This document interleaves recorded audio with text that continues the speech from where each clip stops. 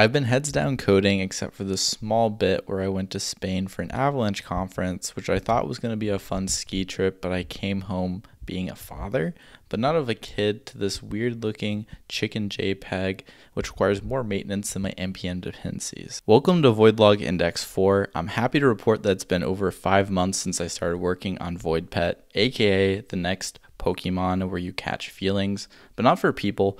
Literal feelings like anger, sad, anxious, and my star pet named Gunter, who is a spite. Sorry to disappoint you, Set M7X, Sweepstakes, and Stingbolt. Didn't happen this time around. The last update I gave, you could go to voidpet.com, claim a username, pick a starter, and build an emotional bond with them by cuddling, but that was about it. Now there's a new section to explore the void where you start as a scrap of void matter until you're taken to the Institute, where you get to use our lovely avatar picker to create yourself a body. Everything cool you see on this page, like the background, hair, face, and other parts are SVGs hand-drawn by Linda using Figma, which we layer on top of each other to allow mix and matching of avatar parts. We have static 2D SVG backgrounds that you can navigate using arrow keys, which we went with to reduce the amount of work we had to do, but it's paid off big time. The more work your brain has to do to imagine the characters in real life, the more attached you feel to the game design. The modern 3D graphics in a lot of games are really good and they've advanced really far, but they leave less for you to actually imagine what things look like in real life because you actually kind of see it. And there's something about the 2D that just has a nice effect to it. If you compare the OG Pokemon art, there's just something about the 2D pixelated Pokemon compared to the 3D models that just hits a little different and evokes a little different emotion than the 3D one does. Second, we were able to use the stretch property on SVGs to scale the background seamlessly from desktop to mobile, which saved a lot of time. We made VoidPet a website instead of an app because we wanted you to be able to play on any device, and also we didn't want to pay 10 to 30% in fees to app stores for in-app purchases. Completing quests is the main way to level and progress in the RPG, which you can do by going deeper into the void where you'll encounter named and wild void pets of all kinds. If you sit still, you can watch the void pets wander around the screen. The algorithm for this includes splitting the background into 3 zones to avoid too much funky looking overlap. In each zone, the pet will pick a random spot to move around to at a random speed with a random delay. 3 factors go into the size of each pet. First is the evolution. A stage 1 SAD will appear smaller than a stage 5. Then each pet has a DNA trait for its size. Some lonelies are just bigger than others. We also take into account the position on the screen.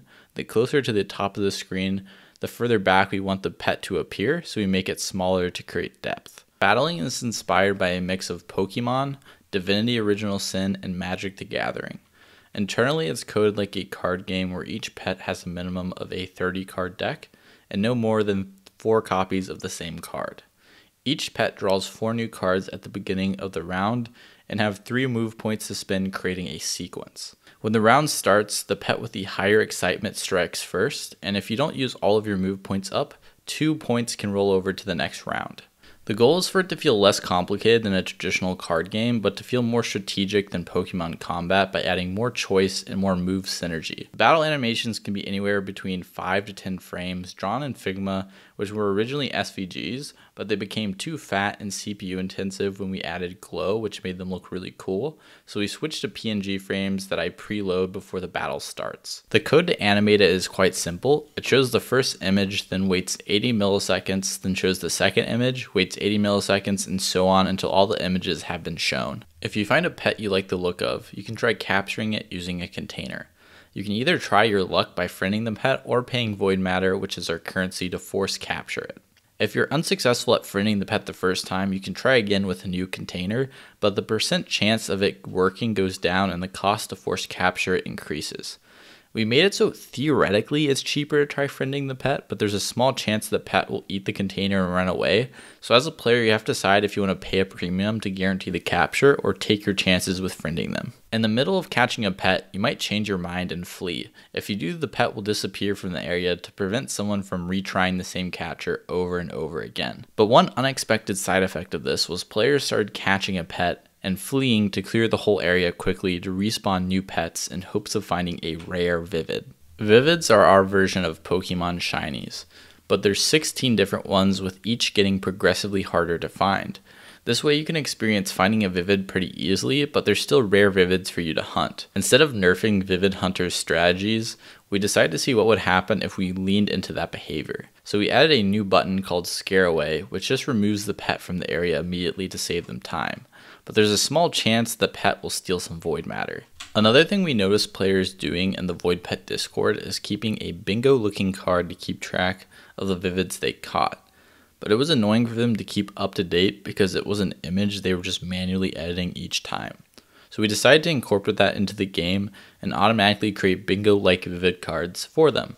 As the holy grail of startups told me to do, talk to your customers. You may have noticed the item on the top of my pet and around his neck, which also moves whenever the pet animates, which was a bit of a tricky setup, but now we have a nice system that works with any item. We create an editor where you pick a point on each species where the head and neck item goes on for the starting and ending frame of the animation.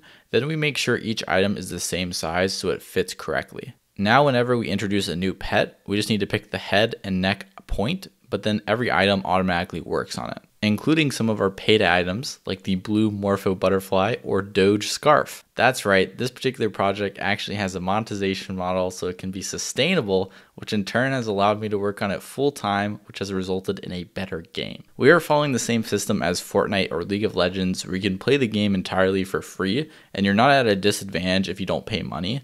But if you choose to pay money, you can have your character looking extra swag. Our main offering is a subscription called Giga, which is designed to be a value pack for $3.99 a month or $39.99 a year, where you get a whole bunch of stuff to make your Void Pet experience cool. Like my favorite perk, where your Void Pet has an animated bounce that just endlessly happens when they're battling or wherever they are. We've gotten over 700 customers so far, which is more than any other business that I or Linda has started.